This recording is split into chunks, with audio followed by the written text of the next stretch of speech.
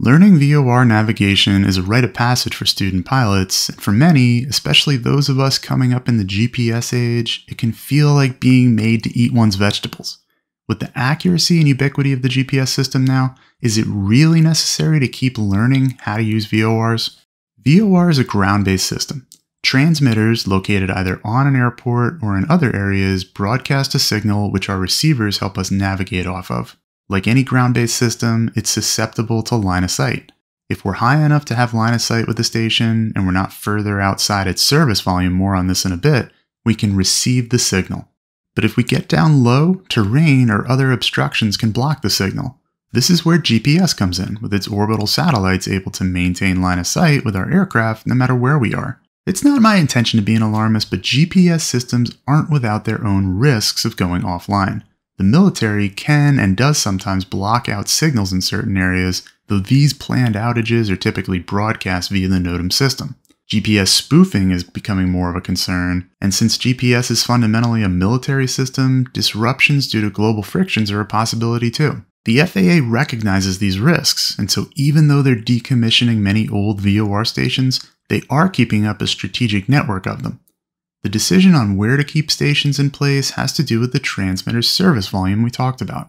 We use the VOR network to navigate along airways like Victor 536 between the Sheridan and Gillette VORs. When we're flying along an airway like this, we're guaranteed signal coverage from at least one of the VORs as long as we're above a certain altitude. In this case, it's 7,000 feet. But sometimes we'll want to navigate between VORs that aren't connected by airways. What if we want to fly between the Sheridan VOR here and the Miles City VOR to the northeast?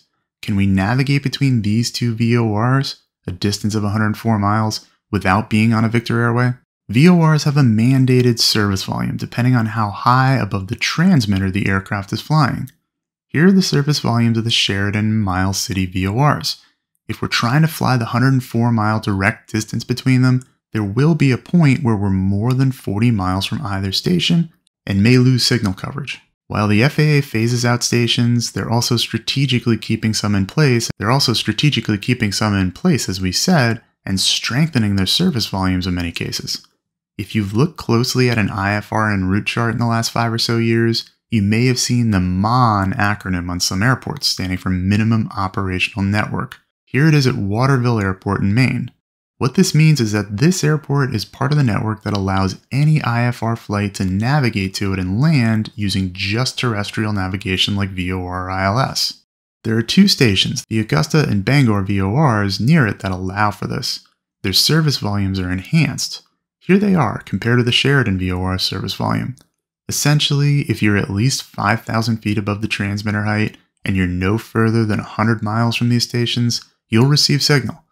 These special VOR stations are spread out in such a way that their 100-mile service volume at those altitudes overlap, as you can see here in the Northeast region.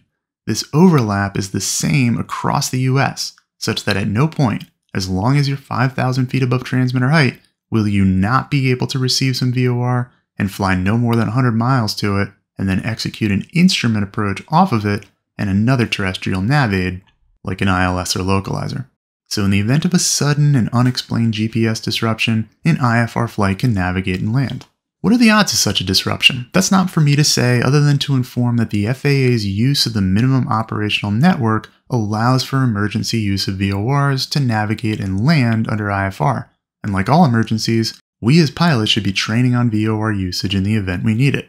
VOR training is something we pride ourselves on at Flight Insight, and it's incorporated into the full training program on both the IFR course as well as the private pilot online ground school.